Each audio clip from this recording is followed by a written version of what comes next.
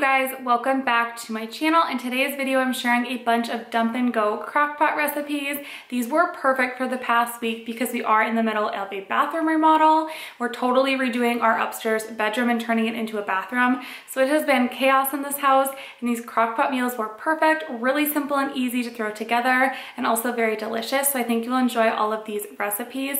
If this is your first time stopping by my channel, I just want to say welcome. My name is Caitlin. I share a lot of really quick and easy recipes, lots of crock pot dinners, meal prep, and other motherhood related content. So if that is something that you're interested in, make sure you're subscribed. But let's go ahead and get into all of these crock pot dinner ideas.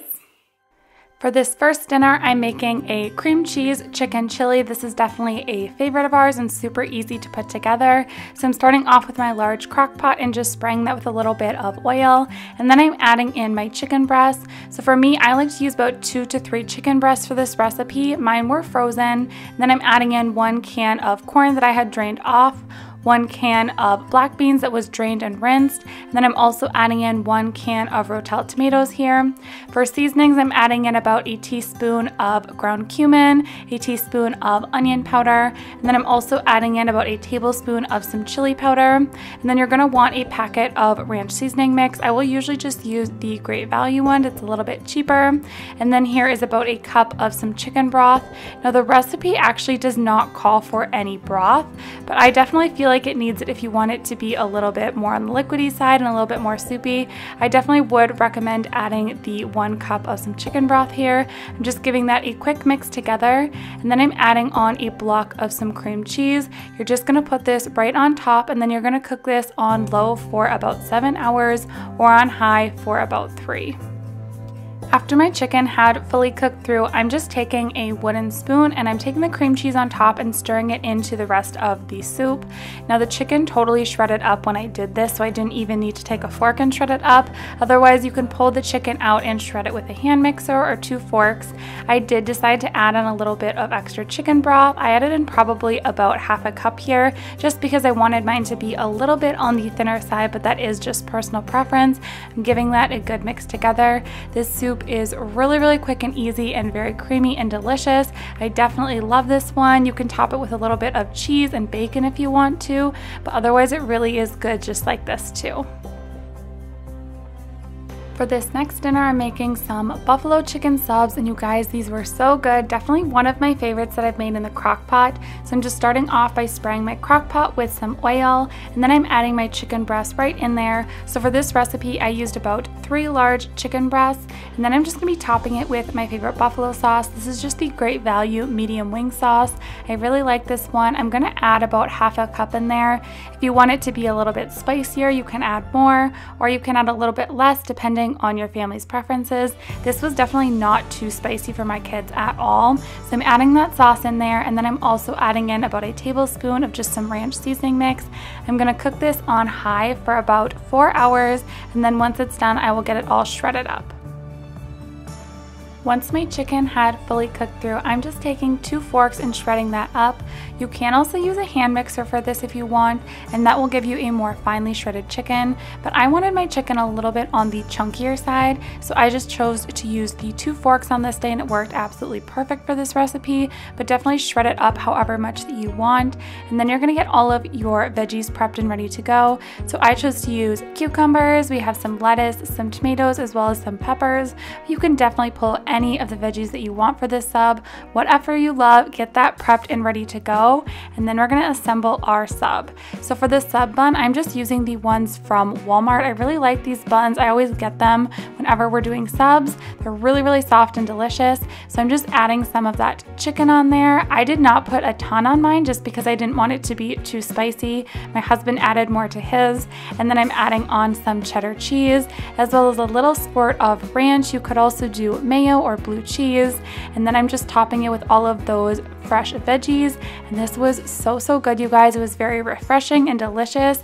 And you could also toast these if you want to, like in the air fryer, pop them in your oven before you add your veggies in there. You could definitely toast these, but I just wanted my bun really nice and soft, and we absolutely love this dinner. This is the first time that I've ever made these subs, and I'll definitely be making them again. Our whole family really enjoyed them.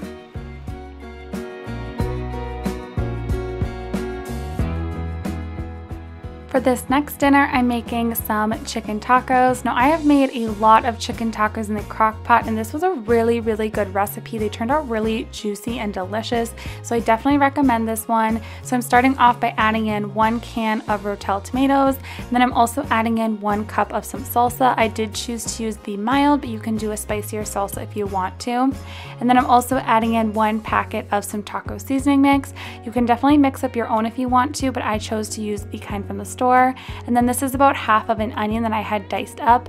Definitely make sure you have it chopped up pretty well so that none of the pieces are too big and that will fully cook through. I'm just giving this a good mix together before adding in my chicken. So for my chicken in this recipe, you're going to want about 3 to 4 chicken breasts, just depending on the size, and that should be perfect. You should be able to use fresh or frozen here. Mine were fresh.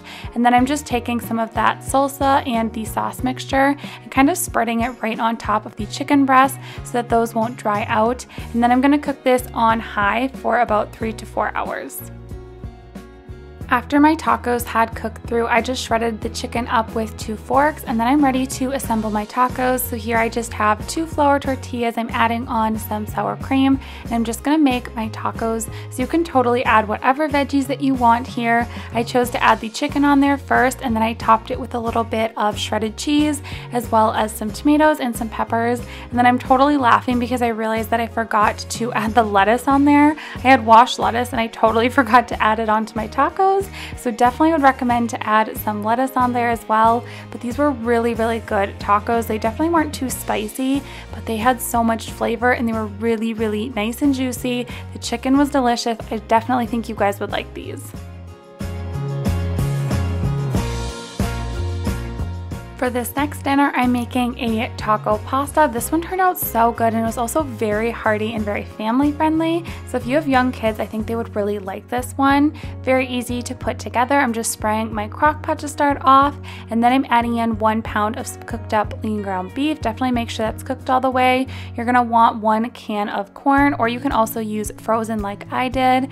And then you're gonna want a can of some crushed tomatoes. You're gonna want like a 15-ounce can, or I just used half of the bigger one. And then here is 1 chopped up bell pepper, 1 cup of some salsa. I chose to use the mild kind, again, not to make it too spicy for my kids. And then here is 1 packet of some taco seasoning mix. Again, you can definitely use your homemade kind if you want. And then this is about 2.5 cups of some low sodium chicken broth, or you can also use water is what the recipe said. And then I did add a little bit of salt and pepper in there, not too much. And then you're just gonna go ahead, add a little bit of garlic powder or any other extra seasonings that you want. Give this a stir together, and then you're just going to cook this on high for about 3 to 4 hours, just until it's nice and warm. Now after this was completely cooked through, I'm going to be able to add my pasta right in here. The recipe called for about 12 ounces of this pasta, which is about 3/4 of the box of shells. I'm just going to stir that right in there, and then the recipe said to cook it for about 10 to 20 minutes. It's just going to depend on your crock pot, but you do want to cook it on high. Mine took about 15 minutes. Once it was fully cooked through, I'm adding in 1 cup of some cheddar cheese, mixing that in there just until it melts. And then that is it for this pasta dish. It was really easy. My kids love this one. Very family friendly for sure, as well as very budget friendly. Really delicious. I think you guys would enjoy it. For this next dinner, I'm making some chicken thighs, which might sound super basic, but these turned out really good. They were very well seasoned, perfect to pair with a potato and a veggie on the side. We absolutely loved these chicken thighs. They were very juicy and flavorful. So I'm starting off with about 6 to 8 chicken thighs. Mine were boneless and skinless, but you can definitely do whatever you want and do skins on with bones, whatever you prefer. And then I'm just gonna load all of these up with lots of seasonings. So I'm gonna have this recipe linked down below, so it's really easy for you guys to follow along with. Way easier than listening to all of my measurements, but I'll tell you what I put on. So I'm adding on some parsley, some garlic powder, as well as some salt, black pepper, onion powder, and paprika. Like I said, the recipe will be linked down below. You can mix them up in a little bowl beforehand if you want, but I just chose to sprinkle everything right on top, and the seasonings here were absolutely perfect. I ended up just adding on some chicken broth. The recipe said about a 1/4 cup. I used about 1/2 cup just because I wanted mine to stay really juicy, but I just did that around the sides to make sure that the seasonings all stayed on. And then I cooked these on high for about 3 to 4 hours, and they turned out so good. They were very juicy and had a ton of flavor. My kids absolutely loved them. Well, that is going to wrap up today's crockpot video. I really hope that you all enjoyed it. If you did, don't forget to give it a thumbs up. Hit that subscribe button if you have not already. I share a lot of really quick and easy recipes on my channel, lots of crockpot dinners, meal prep, and other motherhood related content. So if that is something that you're interested in, make sure you're subscribed, and I will catch you all in my next video. Thanks so much for watching. Bye. As a young girl, it feels we're mine. We played hide and seek for hours, raised our shadows among the pines. So offshore, playful and free, without a care.